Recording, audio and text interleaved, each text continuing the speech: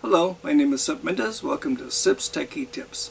And my videos vary widely in subject matter. And sometimes it's music, sometimes it's electronics, sometimes it's sewing.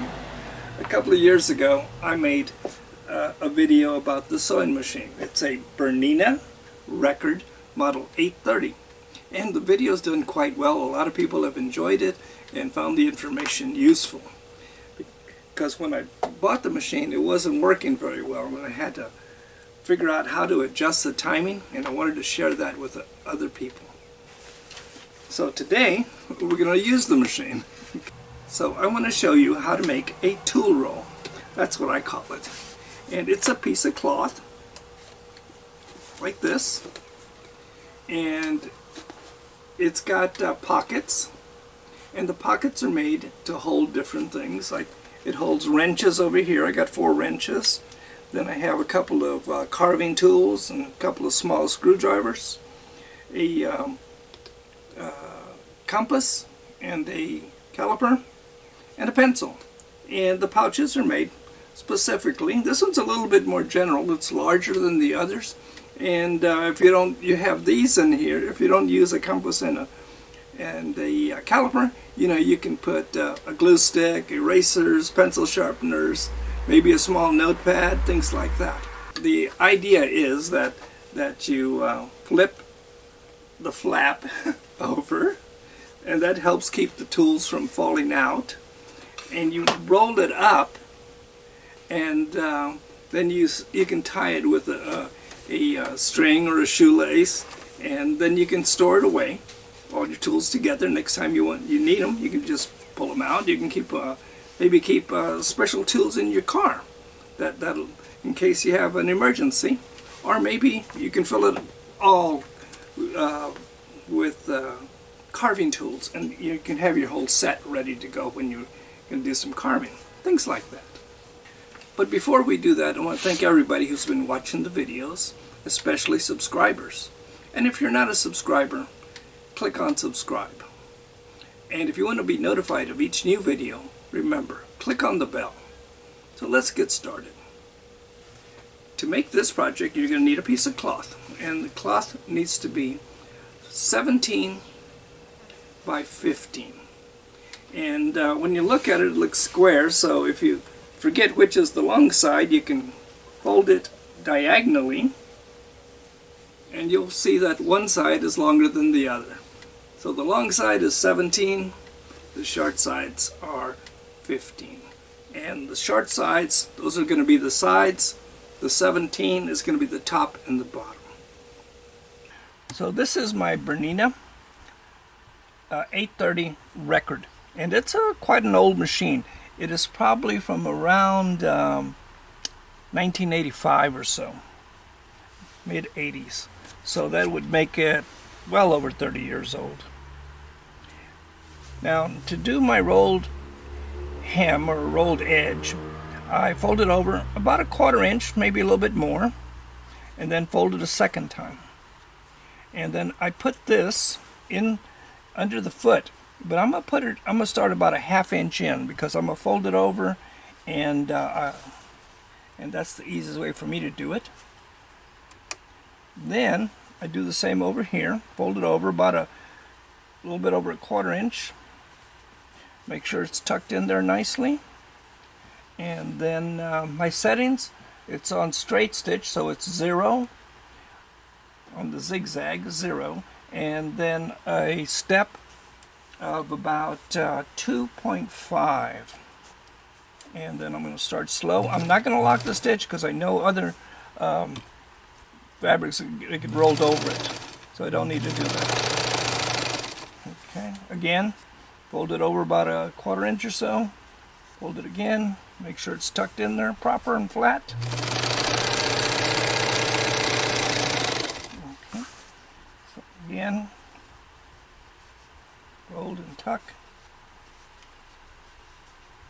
Flatten it.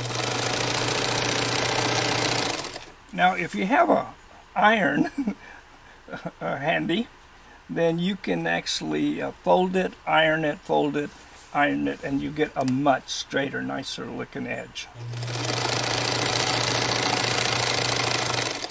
And on this edge too, tuck it, fold it, but I'm only going to stitch up to about a 1/2 inch from the edge.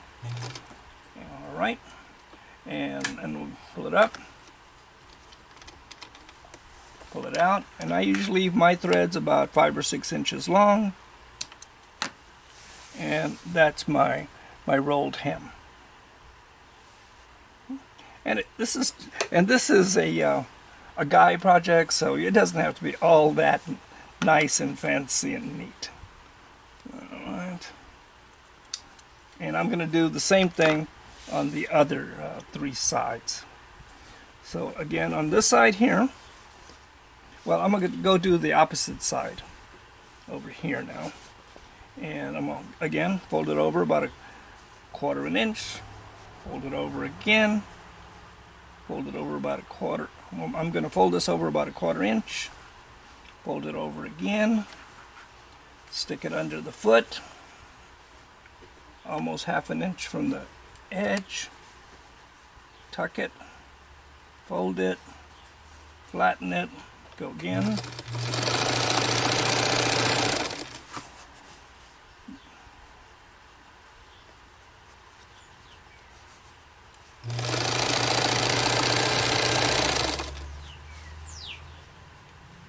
And that doesn't take very long to do at all. These little threads, I'll cut them off later.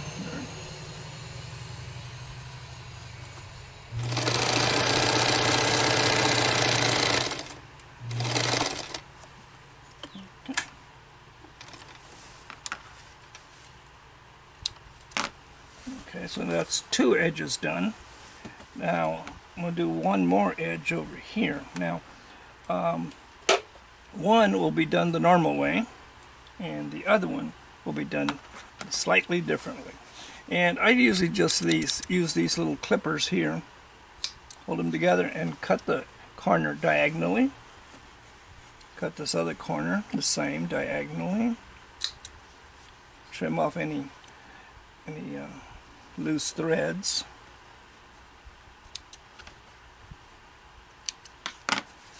And we'll start again. Fold it 1/4 inch, roll it over, stick that under the needle, under the foot, like about that. And I always start in a little bit and then go backward and then forward, and that locks the stitch, and it works better for me. All right. So I'm going to start by going backward and then go forward.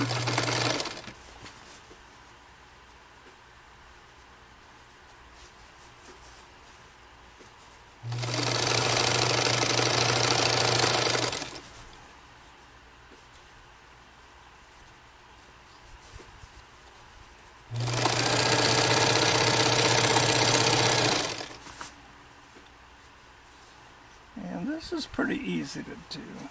Once you get the hang of it, it gets really easy to do. And I stitch, oh, maybe a 1/16, 1/8 of an inch from the edge at the most.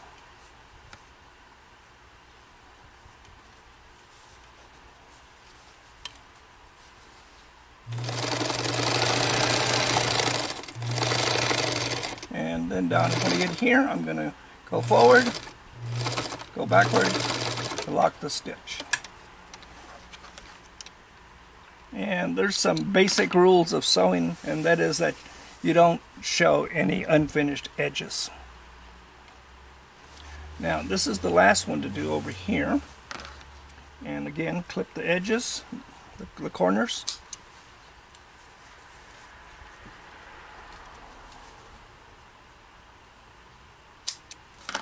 Okay. And on this one, because this is going to be folded over, I don't need to roll it, and I don't want to make it any thicker than it needs to be. So I just fold it over about closer to 3/8, I guess, than 1/4 inch, but that's right. And then I'm going to set my zigzag to about 2.5 on the width, and I'm going to set it to a little bit less than 1 on the on the step. And what I want to do is kind of bind this edge. And then run it backward a little bit.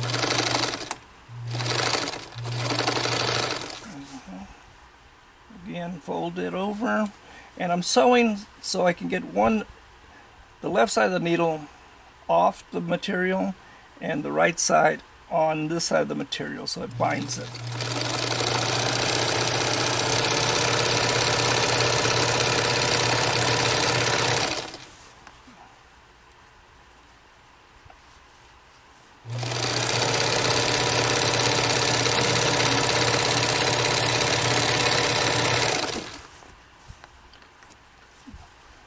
There's a lot of loose threads, but I'll try to pick them up as I go.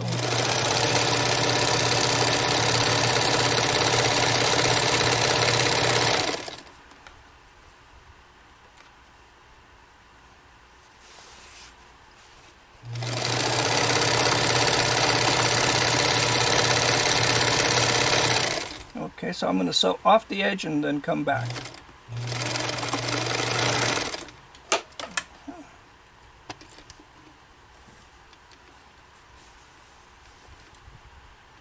And that didn't pick it up very well, so we'll do that again. I'm going to place it under there. Pick it up where I sewed last. I'll go ahead and cut these.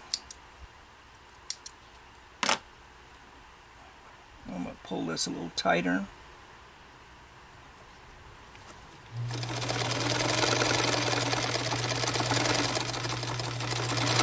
And go backward a little bit to lock the stitch. And that's a lot better.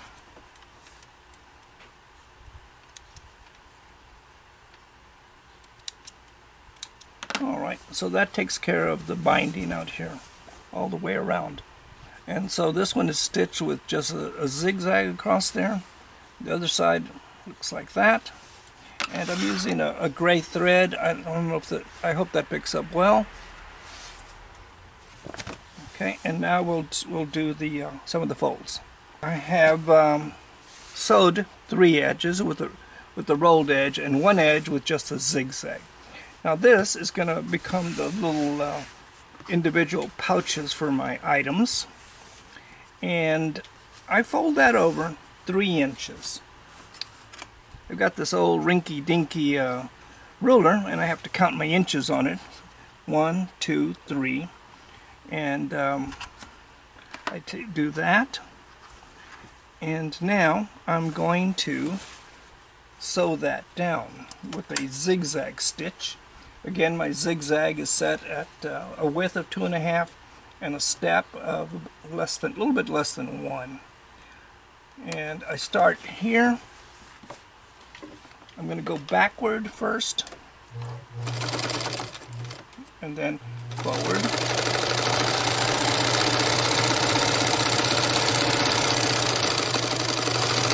And then backward to lock the stitch. Like that.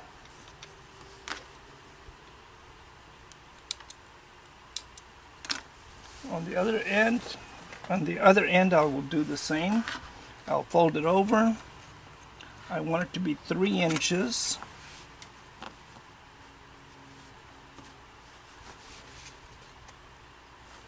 And still need some more. I want it 3 inches so it'll be parallel across.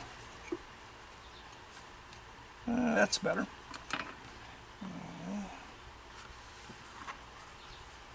And it doesn't matter which direction I go, so I'm going to put it over here. I'm going to try to be like in the center of that seam, of that,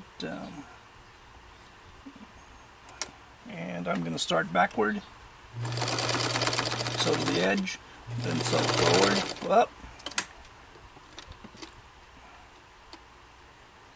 That's it. Let's see what we can do now.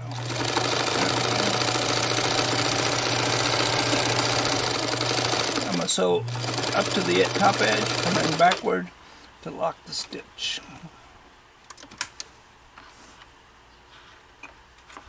So I had a little bit of trouble there. Sometimes it gets fabric gets pulled in there and it doesn't want to advance.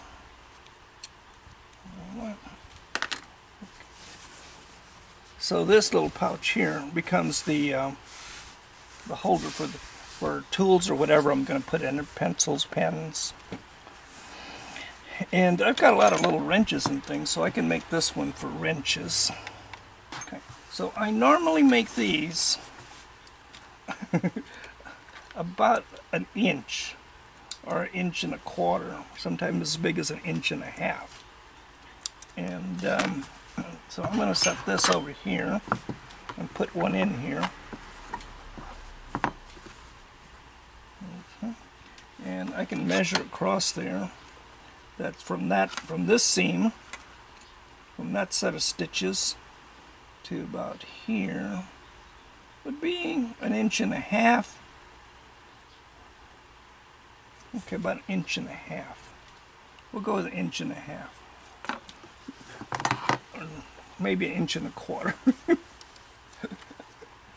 So put it up here.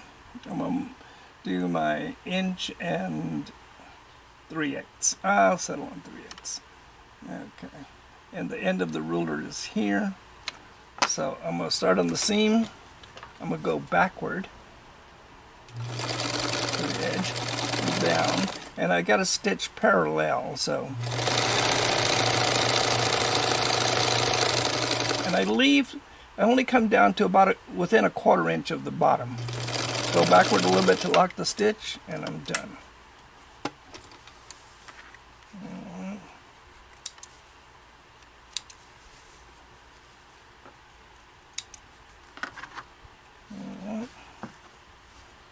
And that's how you make the individual pouches for each tool. Okay. So I finished my 6 pouches. 1, 2, 3, 4, 5, 6. Okay. And on the other end, I want to make some pouches for pencils. So on this end, I want to make one for a pencil, and I want it to fit tight so I can have other things. And so this is where I would need to be for a pencil. And that would be right about a little bit less than 1 inch. Okay. So let me make that one. And I'm going to put my material, my fabric over here. Put her down. And so that's a little bit less than 1 inch. It's about 7/8 of an inch. Alright. And I'm still on my zigzag 2.5, and my step is less than 1. I'm going to start by going backward, then go forward, stay parallel,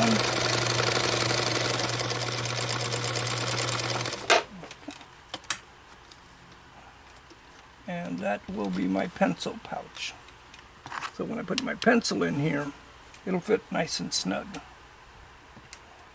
These are pretty good size, and it looks like they'll work good for wrenches.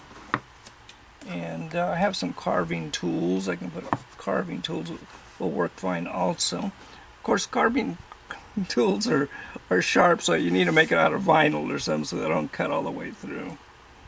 All right, and here is a little extension. Put that in there. There's a toothbrush. So you can put all kinds of neat stuff in them to keep them together. Now the next, this pouch, this one over here is really large, and I usually make a large one for so you can put a notebook or an index card or things like that. The last thing to do, really, after you got all your pouches made, you have to make it so it folds over. And that to fold it over, needs to be right about the 3-inch line. So I'm going to go over here, I'm going to measure down make sure I'm on 3 inches. Hey, that's pretty darn close, very close. And for this edge, so that it always stitches in the same place, I'm going to go back to straight stitch, change my length to like 2.5. I'm going to stitch about 1/8 of an inch from the fold, and again I'm going to go forward and back. All right. This other edge I'll also fold it for 3 inches.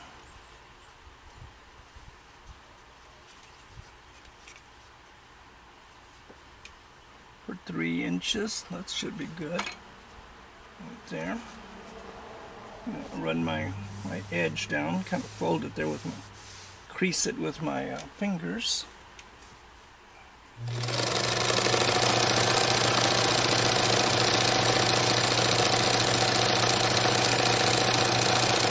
And try to stay as parallel as I can.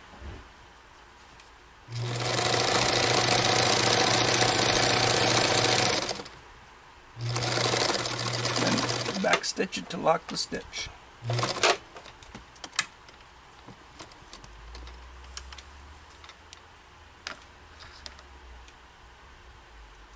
And that should do it.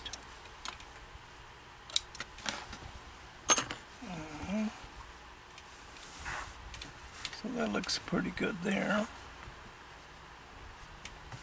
And so now I can put my tools in here.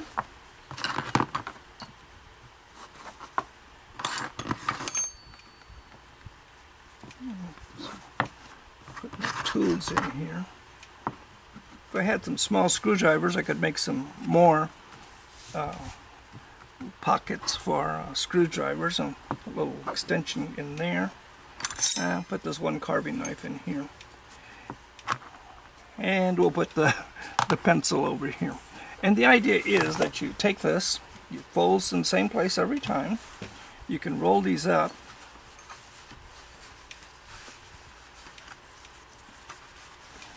And then you can store it away, put it in your car if you need one for emergencies. And I think that works pretty good. So here's my final tool roll. And flip it over. You can see my tools in there.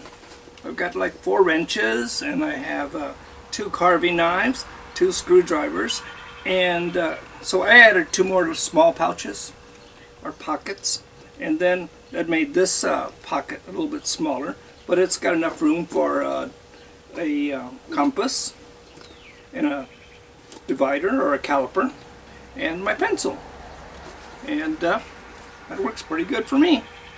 And you can do all kinds of things with this. You can make all of these smaller, and you can use coloring pencils and markers, and use a pocket for a drawing pad. And I think it turned out pretty good, and you should give it a try. Well, thank you so much for watching the video. I hope you found the information useful, and if you can give me a thumbs up if you did, and if not, you can give me a thumbs down. That's okay too. And if you're not a subscriber, click on subscribe. And if you want to be notified of each new video, click on the bell. So until next time, take care.